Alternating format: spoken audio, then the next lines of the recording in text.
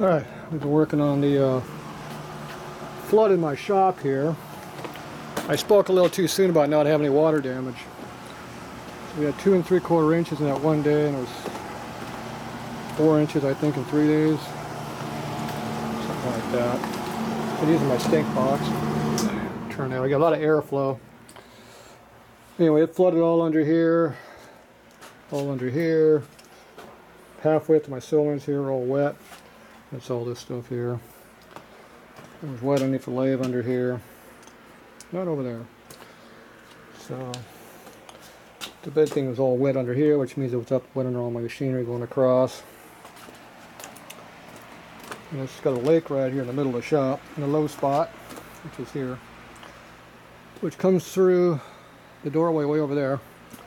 Comes underneath all the stuff under here. There's a whole bunch of motors and stuff underneath behind all the stuff we can't get to it. So it'll be nice and wet. So all this water kind of drains this way under here, came through here, went down through this way, under the lathe, through here, and then puddled up over there and it went that way. So along the wall back there where it used to leak, along this wall here it's not leaking, and through the doorway out here it's not leaking anymore. But it still leaks over there. So anyway, I'm just picking up water here with a rag. I had to pull this tile up. I've been running the heater for hours, and fans on everything. Got the fan blowing. The fan does about as good as anything. So I've been running the stink box in here, fumigating myself. So, but it makes heat. So I dried under here first, and then over here, and then over here, and just allows for it under here. And I worked my way down this way, thinking it wasn't too wet, and then I come into a lake under here.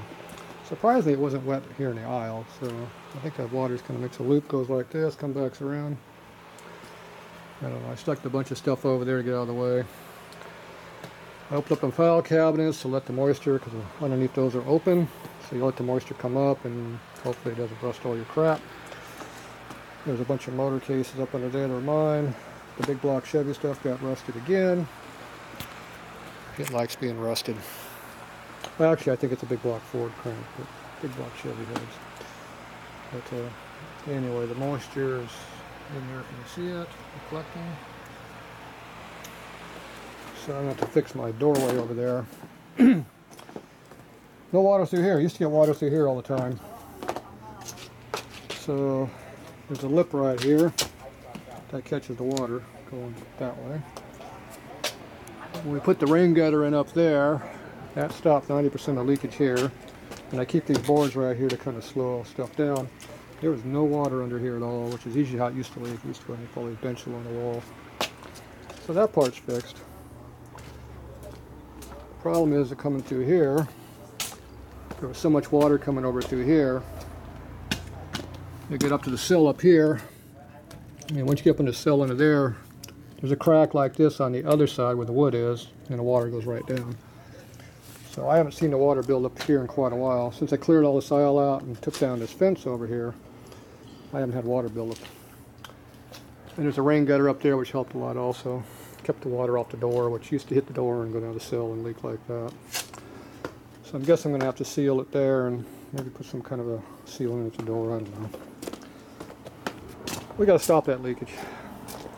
I think that's the only real place it leaked. So anyway, I get all the stuff cleared out so I can get in here, let air through, and clear all this crap out under here. I've been going for hours. It's only gone up 4 degrees since I've been doing all the heating in here, but 10 o'clock now. I started about 5. Yeah, it's good. So much for getting work done around here today. So anyway, I'm going to continue soaking all this crap up. We're going to turn on that old stink box over there and start blowing hot air into here. That stink box does work pretty good. So these are all, I was surprised they were able to get these tiles up. Because they're jammed in here pretty tight, but once I got the one side up, you can peel it up and get to it.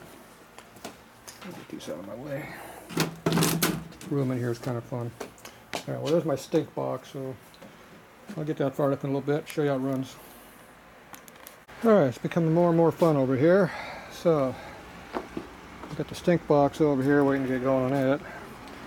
I moved that heavy ass cabinet over because I just keep pulling to get two of these out of there, which is over a gallon of water. So it's got a lot of water up under here. Kind of like a lake right under here. Looks like it's relatively dry over there, so maybe it's just right here. So I'm going to pull this up. I got the motor up in the air, so I can pull this tidal up. So I'm going to try to get all this tile out here, which does not like to come out. And just soak all this water up. It's fun. I just assembled half the shop here to do this, so yeah, fun. Oh well. Turned out to be more of a job than it was before. But alright, we'll be back.